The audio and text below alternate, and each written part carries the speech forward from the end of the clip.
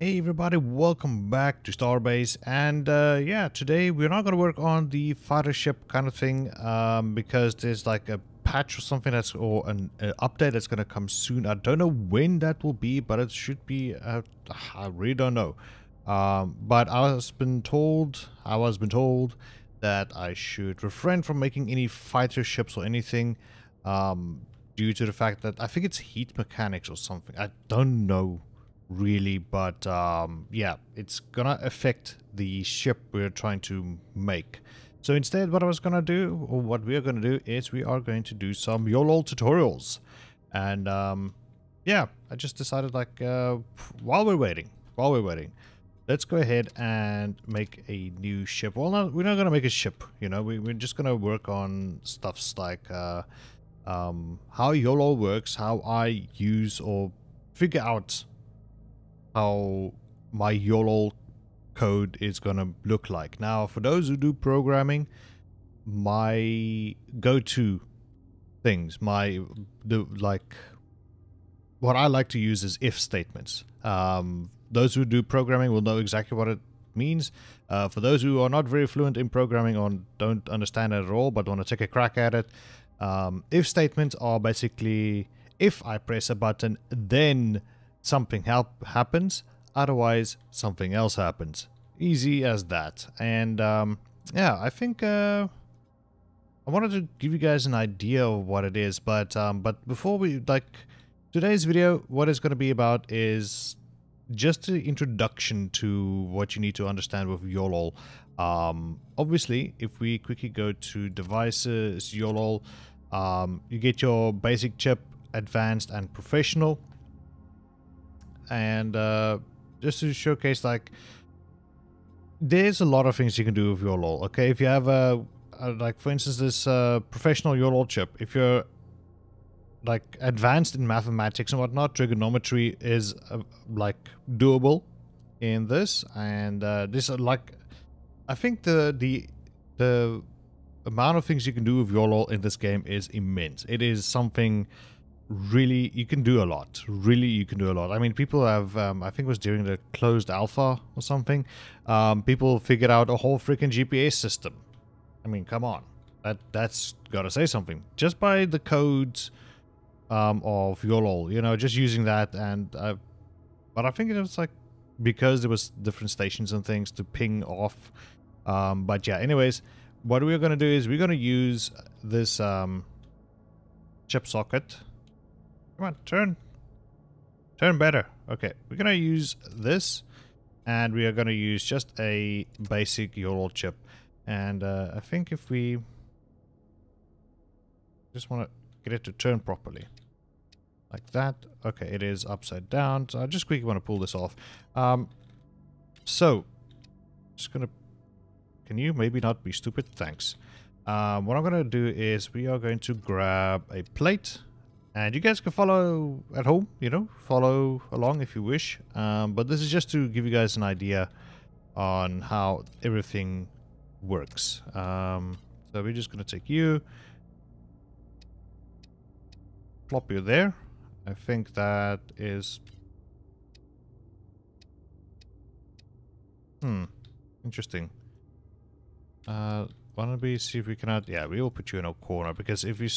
corners get snapped. Okay. So, I'm just going to use this basic plate for like a drawing board, for instance. But before we continue on, this first episode, I'm just going to show you guys how YOLOL manipulates objects, or to be more precise, their properties. For instance, if we quickly take a look at a... where is a button? Let's just say button. Okay, and we choose a hybrid button. There we go. And I'm just gonna... before we do that, I have to do this. Devices, controls, and then just a control table. I'm just gonna plop you here. And... should have probably prepared for this a little bit better, right? Right. Yeah, but I want to show you guys like how things can be used properly. I think that will work. I mean, it doesn't really matter, does it? Go, and let's just do this. Yes. Just gonna go ahead and plop that in there. Okay, that is fine. And then just... Okay, we're not gonna use the cable just yet. Alright. So what I want to do is I want to go ahead... also get a battery going, because otherwise I don't think things will work without a battery.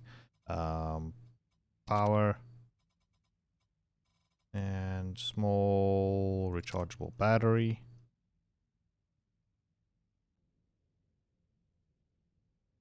And I think this should be fine, and we can also tell it to get bolted on that. Okay, so yeah.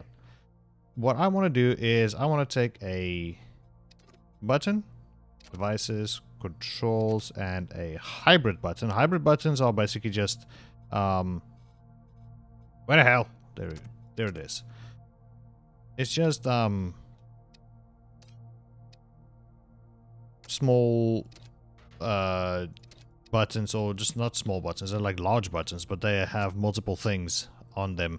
What I can quickly do as well is just to get this rocking and rolling. It's not going to be beautiful, and I sometimes hate the controls, but what can you do? Okay.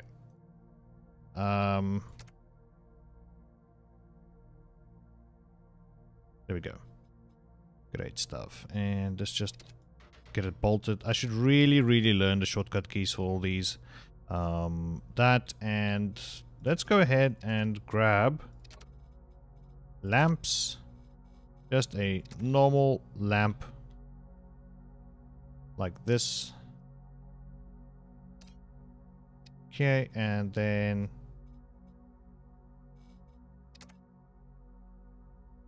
do you fit in there? Yes. And then we just take you and do that. And Bob is now your uncle.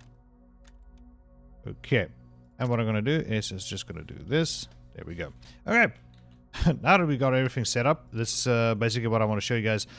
Before we jump into the whole YOLOL thing, you can actually quote-unquote program things to work on their own without actually having YOLOL code.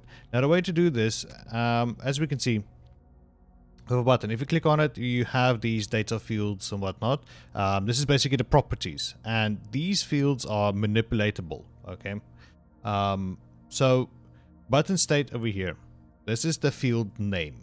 Okay, this is called a field, and this is its manipulative or changeable or editable value. Okay, so in order to, let's say for instance, if I press this button, then I want this light to switch on. Okay, not the base. The base doesn't have anything that can be changed. Okay, but as soon as you click on the lamp itself, you can see the lamp on. That is actually a name you can change. So let's go ahead and just change the name. We just take away. We just call it lamp. Okay, I click away, or like when I change something, as soon as I done that, I just click somewhere in the openness, not on something. Just like in the open, just to deselect. Okay, so we can see 0 is off and 1 is on. Okay, now it's always been like this in anything, computers, programming, data, whatever. 0 will always mean nothing, and 1 will always mean on or yes or whatever. That's why you get zeros and ones as a binary language. All that kind of jazz. And if you haven't noticed, here's a little bit of a cool little thing, a little bit of a tip. You know the power button, like on any PC or device or anything, that symbol you see, like it looks like a 0 with a 1 in it. Yeah, that's what it is. It's a 0 and a 1. It means off and on. That's the universal symbol for on and off, and that is why 0 is off and 1 is on. Okay, so to showcase just how you can program without using YOLOL at all. okay, is we want to press this button so that this light turns on. So this button, it's got button state over here, and it has a value of 0. Okay. Now, button on state value, okay, it's when button on, when it's like pressed in, okay, it becomes on, and then it will get the value of 1, and off if it's switched. If we press the, okay, let me show it like this. If I press this, okay, that is on, that is off. You know, like a light switch. You know, that's on, that's off. Just to give you guys an idea. So the on value will be 1. So when we press that button to be on, it literally changes that value to 1. I think I can properly showcase it this way. Data. Is it? There we go. If I press this button, as we can see, it switches on. Look at this value over here. Okay? If I press that button, it goes on. If I release it, it goes off. So, now with that in mind, how can we tell this button, listen, switch on this lamp, this light over here? Very, very easy to do that. Now this name, these things can be changed as well. The names and everything can be changed. But I would highly suggest not changing them, just for like, keep it simple. You know, like keep it on default. But what you can do is this lamp, that name, lamp. I'm going to control C, control copy. And over here, I'm going to say control V.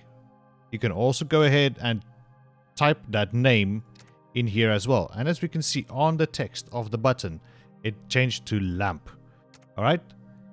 So basically what happens now is that this button is literally linked to this light now, and that is sort of like the programming. I'm just kind of what I'm trying to showcase here is that these are values that can be changed. Okay, the names can be changed to suit your needs.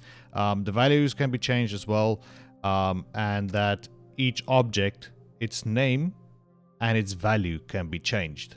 Okay, and that is what YOLOL does. YOLOL can be programmed to like, if I press this button, then change the value of this.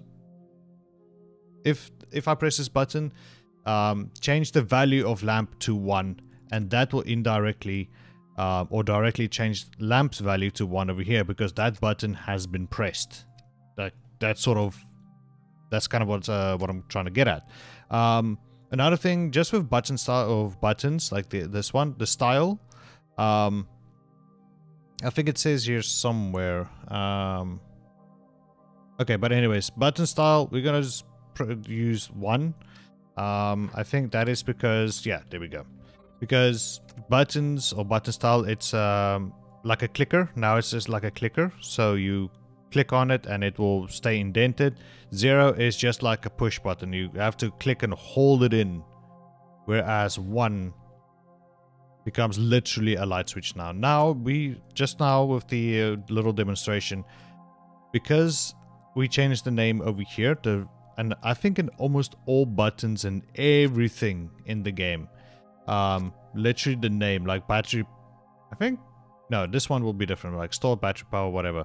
But maybe this chip, no, that won't work. But anyways, with buttons, the very first field, name. Okay, change that to the thing you want to manipulate. For instance, we call this one lamp. Okay, we change this to lamp and its value is 0. We change this button's name to lamp as well, and its value is 0. But what we can do is we can change it from here. Okay. And if we run, no, it's not working, but it doesn't matter. Oh, didn't it not save maybe? No, it didn't save. But anyways, so this is basically the way you can quote-unquote code without using YOLOL. It's basically just, you know, we directly connected this button to this lamp, and the whole idea for this thing, this whole exercise over here, is to showcase that these are field names and these are changeable or editable properties of the fields, and YOLOL uses logic and everything in order to change these fields, but we have to, these field properties, but we have to designate the field name. This is what I call a field name. Okay. So yeah, so now we just basically went ahead and we done this. This is what we have done. Very, very easy to do. It's very simple and whatnot. So you can always, if you're gonna design a ship or something, and you like, first of all, if you want to do it with lights, you know, just go ahead, change all your lights to lamp, its name, and change the buttons or a button, whatever you want, to its name as also lamp, and make sure the button style is 1. Then you should be golden. If we had a thruster right now, if I can quickly just take, let's say for instance, this box thruster over here. Okay. If we had this connection, this button, and this cable connected to this thruster body, as we can see, we can change, literally go ahead and change the name of this button to thruster state. Okay. And then over here, we change it to thruster state. And then literally this button is now connected. Why do I do that? Is literally now connected, or would be connected directly with each other. And what we can do is with this on value, we can make it 100. So if we press this button now, it will get the value of 100.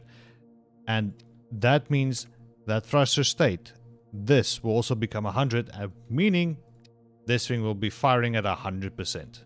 Easy as that. So just to showcase to you guys like how you can do quote-unquote programming without using YOLOL, and also for the upcoming videos after this one, what if we're going to, like, we're gonna dive a little bit deeper with YOLOL code and that kind of stuff. But yeah, that's it for me. Thank you so much for joining me here on Starbase YOLOL tutorial, and I will see you guys next time. Bye bye.